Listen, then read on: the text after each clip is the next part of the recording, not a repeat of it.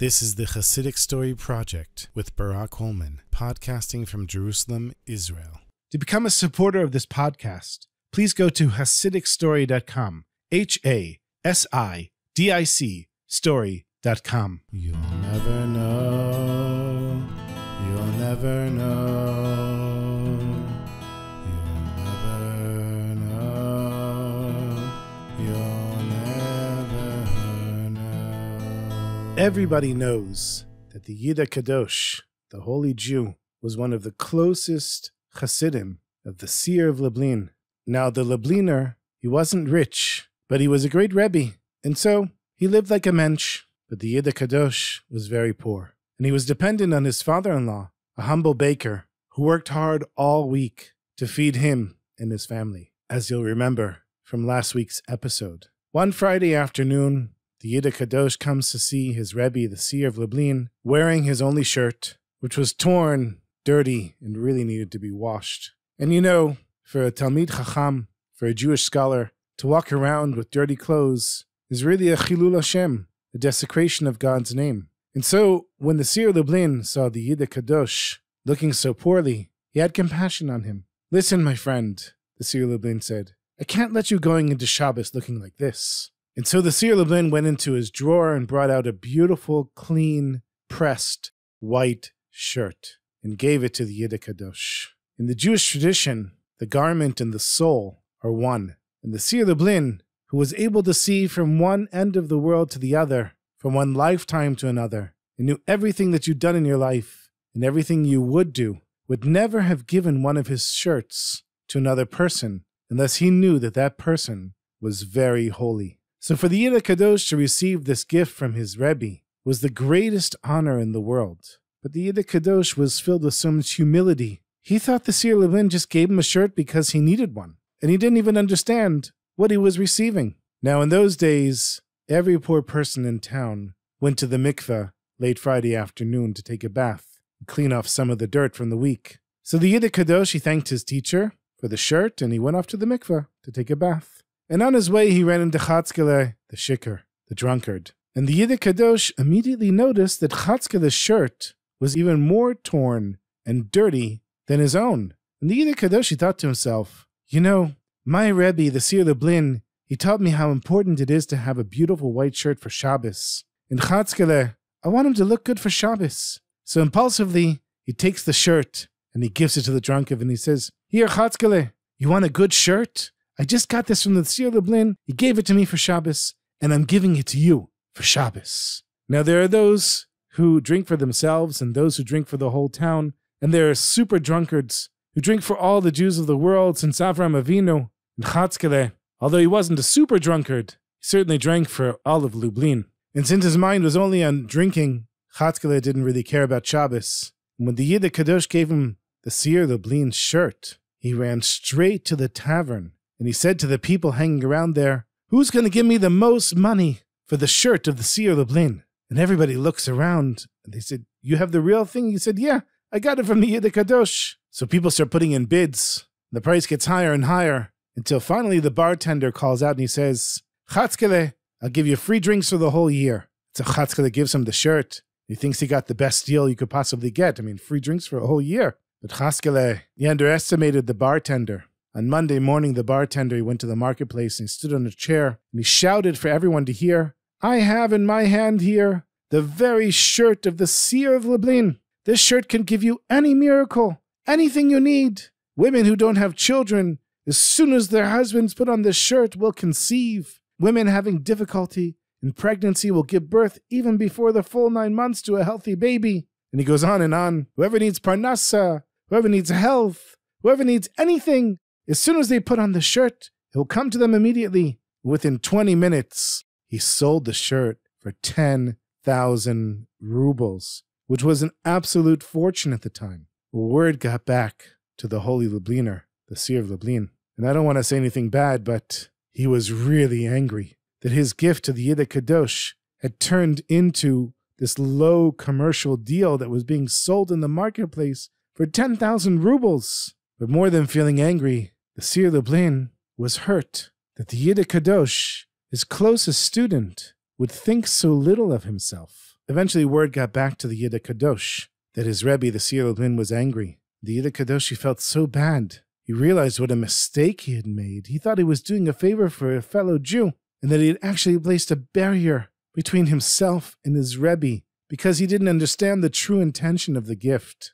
And so for the first time in his life, the Yid Kadosh began to doubt everything he'd ever done. He was totally ashamed of himself, and he ran outside of town. But where was he going to go without his Rebbe? He sat down on a rock by the side of the road and started crying. And everybody knows that when a worthy person is truly broken, Eliyahu Navi, Elijah the prophet, comes to help that Jew out. Because when a Jew is broken, they don't just want a pat on the back. They want real answers. And in this case, Eliyahu Navi didn't appear to the Yid Kadosh like the chief rabbi of some city. He came like a drunkard, stumbling his way down the street. And he sat down, actually fell down, next to the Yid of Kadosh. He puts his arm around the Yid Kadosh's shoulder, and he says, "Hey, brother, what's the problem? Why are you crying?" The Yid Kadosh tells the whole story of the shirt. And he says, "For the first time in my life, it seems that all the good things I've ever done, I didn't do them in an honest way. I'm just a big fake. I'm a big liar." And the drunkard, who's actually Eliyahu Navi, he says, "Hey, man, never regret when you do something good and it comes from your heart. You gave the shirt of the Seer Lublin to Chatzkala the drunkard because you really wanted to help him. And you know what? What do we know? Maybe one day he might be able to pay you back." When the Yid Kadosh looked over at this drunkard, Eliyahu Navi said, "I'm going to tell you a story. Take my friends, Avram and Zev. They were neighbors over a century ago. Zev, he was a thief. He was such a professional thief that he could clean out your pockets, your purses, your entire house, while he was standing there in front of you without even being caught. And the townspeople of Lublin, they slowly became poorer and poorer as Zev the thief became richer and richer. Eventually, Zev made so much money that it was beneath him to steal, because now he was a wealthy man. So he retired, and he bought himself a beautiful mansion, and he enjoyed his retirement. The only problem with his retirement plan is that when a thief stops stealing, there's no more money coming in. So Zev soon spent all of his money, and he had nothing left, and like any poor beggar, he went to the community to ask for some financial relief. The committee and the community look at him and they say, "Please, you stole all the money in this town, and you're asking us now that we should give you tzedakah? Give back all the money you stole, and then we'll give you some tzedakah." So they weren't going to help out Zev. And Zev, he didn't know what to do. He didn't want to steal anymore. But he didn't know how to do anything else. It's the only way he knew how to support himself. So slowly, he started running out of food, and he was starving. One Friday, Avram, Zev's wealthy neighbor, was walking home from the mikveh, and he sees the ex-retired thief sitting on the porch of his villa, looking completely broken and depressed. He said to himself, "No matter what my neighbor did in the past, I'm not going to let him starve on Shabbos." So he ran back home to his wife, and he said, "We have to prepare food for our neighbor Zev and his family. Yeah, it's true, he was a thief and he stole this money, but still he needs to eat." And so they prepare enough food for all 3 meals of Shabbos. And his wife, being a very good woman, she not only prepared food for Shabbos, but even enough food to last him the whole week. And in this way, Zev the thief was able to get by. It became a ritual. Every Friday, Avram, the rich man, would send 2 packages to his neighbor, one for Shabbos and one for the rest of the week. And 3 years later, on the very same day, at the same moment, Avram the rich man and Zev the thief passed away. There were 2 funeral processions that were held exactly at the same time, and the whole city turned out to honor Avram the rich man. But his neighbor the thief, only a few stray thieves who remembered the good old times, walked behind his coffin. Both Avram the rich man and Zev the thief, they went up to heaven, and the rich man went before the heavenly court first. And everybody knows that in heaven, one is judged before an immense scale. One side of the scale is for the good things that the person did. The other side for, let's call it, the mistakes they made. So the angel Michael, he comes with his briefcase, and he pulls out a few of the good deeds that Avram did, and he puts them personally on the scale. Took a second. The scale barely moved. Then the Satan came in, and he brings 10 wagon loads full of bad deeds and dumps them on the other side of the scale. Avram started to sweat. He saw that his good deeds had almost no weight at all. "What?" he said to himself. he wasn't going to have a place in paradise. He wasn't going to Gan Eden. Avram was so scared. He closed his eyes so that he wouldn't see the heavenly judges push a button and make him fall like a barbecue into Gehinnom, into hell. But then suddenly he hears magnificent trumpets. Dee-dee-dee, dee-dee-dee-dee-dee. And angels cry out in unison, Avram, the rich man, is to enter Gan Eden. Avram opens his eyes. He said, What's this? What's going on? It must be a mistake. Something's wrong with the scale. It was now tilted the other way. And his few good deeds outweighed the bad. What's going on here? What happened to all my sins? He said. The angels started laughing. The sins. The second you closed your eyes, your friend, Zev the thief, he crept up behind you and stole them all. So now Eliyahu Navi is speaking to the Yid Kadosh. He says, you see, my friend, sometimes you don't know how a favor might be repaid. You gave Chatzkele the shirt from a place of truth and sincerity because you really wanted to help him. And just like my friends, Avram and Zev, maybe one day he'll come and help you. Whatever you do, don't stop helping your fellow Jews because they need you just as much as you need them.